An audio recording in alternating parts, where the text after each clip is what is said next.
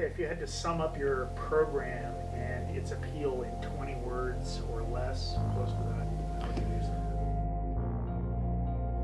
I'm never good at these things, like because I'm a very long-winded person, so 20 words is...